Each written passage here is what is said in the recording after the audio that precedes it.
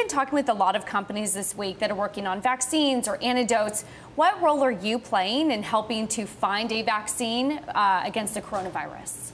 Well, our company, Dyadic, is not looking to find the vaccine. We're looking to produce it at much larger volumes at lower cost so that when actually there's a cure and a treatment, because it's both, you need to find a cure and a treatment, we can make it in large volumes and affordably so that more people than less can get it. So almost like taking millions of dosages into billions.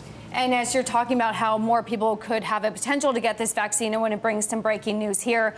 China is now saying that coronavirus death toll has now risen to at least 257 people. And the province where the breakout was reported is now reporting about 45 deaths as of January 31st. What's different about this disease after you've studied other diseases? Is it the rate at which it's spreading? Is it the death rate? What stands out to you when you examine this? Well, we've been involved in a 4-year-plus program called ZAPI in Europe, and there's 6 institutions that are part of that group that have been studying the coronavirus, MERS, SARS, et cetera. So these things mutate, and I think that's the biggest problem is they've been looking at the coronavirus and different versions of it. And in this particular case, they're trying to identify what the gene is that we can actually mass produce the product from, both from a vaccine to vaccinate people and then ultimately a treatment, which would be an antibody. And our role in that group, which we've been involved in the ZAPI program, is to be able to make it quicker, faster, and cheaper, but ultimately so that you make enough, you can actually treat people. And as you point out, if it spreads and there's really an epidemic and a pandemic, it could be millions of dosages that are needed, or hundreds of millions in China. There's, 1.3 billion people in China? So if you had to vaccinate all those people, you better be able to make a lot of this at very affordable levels, or only a fraction of them are going to get treated. When you take a look, we've been having this debate all week, an antidote versus a vaccine.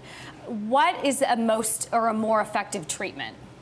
Well, I think obviously if you can prevent it in the first place, that's better. But of course, you can't do that in these cases because these things mutate and it's a whole new disease, right? And so you have to be able to treat it. And the health workers or the healthcare workers, the doctors, the nurses, they're going to get infected by being there. And so you need to have both a way to prevent and treat. And so what we've been doing is working on a faster, quicker way to address the problem with this group called ZAPI in Europe.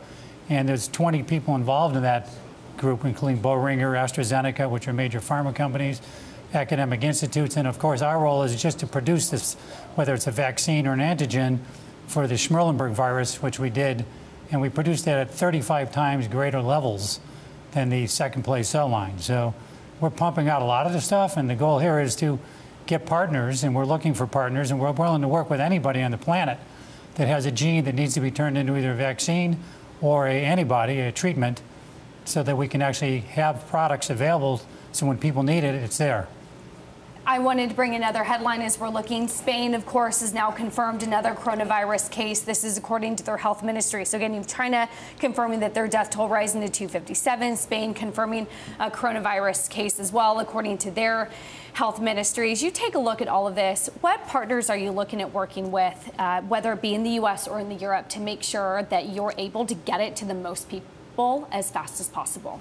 Well, as I said, for the last 4 years, we've been working with the ZAPI program in Europe. For the last 2 years, the Israeli government, the Israeli Biotech Research Group called IIBR, on emerging diseases and threats, whether that's pandemics, epidemics, or biothreats. We have to be proactive, not reactive. So our company, along with these other institutes and academics and commercial companies like the Boehringers and the AstraZenecas and ZAPI, we're trying to get ahead of the curve so that actually we're there when you need it.